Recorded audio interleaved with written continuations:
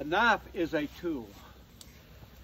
A lot of people don't realize it's a slicing tool. On top of that, when you go to cut the Christmas turkey, you don't chop it, you slice it. So a knife is made as a slicing, cutting tool. And you can just do a pull. I'll come from the back to the front. We're gonna work on feather sticks this time too, where you can get something made. You can actually, if you get a good dry piece, you can strike a ferro rod into that feather stick. Just lay it on, strike into it, and start a fire with that. But anyway, that's another thing. A knife,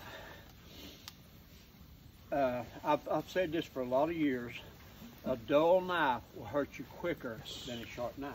You're gonna work harder. Yeah. And when you do that, if a knife is sharp, it will perform and do what it should. But if it's dull, it's sharp enough to cut you, but not to do the chore you're trying to get it to do. And a lot of people would have negative to say about that, things on the YouTube videos, stuff like that. That's okay with me, I don't care. Like Morris Kahansky said, when I was up there, he said, "Fella can't use a knife any better than that, he don't need one." and we've had people cut in our classes. We was doing one in Idaho after about 3 or 4 years ago. We go out there and do a class once a year at the factory. And anyway, there's a guy come from Tennessee all the way out there just take that class because they wanted to be out there in Idaho and take that class. And his son had what we call divided attention. When I'm teaching, you need to focus on me, not sitting there keep feeling and doing things. Just stop what you're doing. Or one of these other gentlemen's helping you and talking, telling you something. Stop what you're doing and pay attention, because that's when you get cut, because your attention is divided. He was standing over, I was on deck and I was teaching about a fish hook. And he was standing there and he's pushing down. Oh, what did he do? The knife went through, he sliced it there, but there was a hand surgeon on duty that day and he had to go, they had to sew him up and everything. And so always stop what you're doing and pay attention. Okay, guys? A knife, so let's say you bought a real expensive Damascus blade, and that knife, you just gave $1,000 for it. I mean, I've got that much out of knives for myself, seldom. But if you go to drop that knife, don't grab it. Yeah. Let it go, let it fall. I don't care if it costs $2,000. It breaks the blade. Yep. It's better than having something severed and cut that you can't get fixed. Let it go.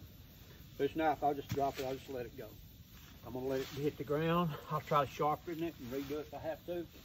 But if you get cut trying to grab that knife, you're gonna be in trouble. Okay? A knife, like I say, is a tool. That's what it is. It can be a weapon as well, but it's definitely a tool. And mankind has, that's your first tool. Number one tool, your first tool, number one. And even during primitive times, they made stone tools to cut game and dress game, and I've done that on several occasions. Several cuts in here. It's called a beaver chew, and it's a thumb assisted, or you don't have to thumb assist it. And I'm rotating this stick around, and I'm putting a finished end on the stick, and that's called a beaver chew.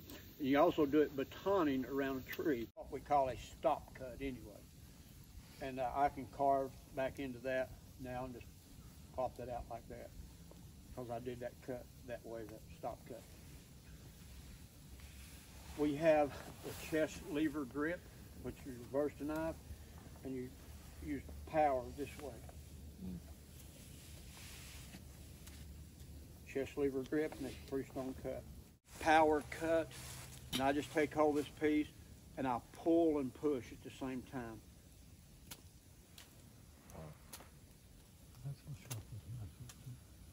Power cut. Then you have, like I say, the push cut, which is really good, and that's really controlled.